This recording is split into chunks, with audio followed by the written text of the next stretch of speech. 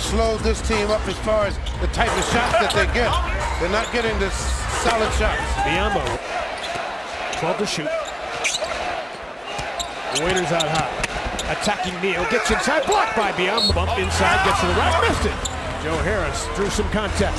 LeBron, head of steam. Inside to Marion, patiently goes, won't get it blocked. Now, LeBron sizing up Henderson, going baseline on him, and it was controlled by Charles.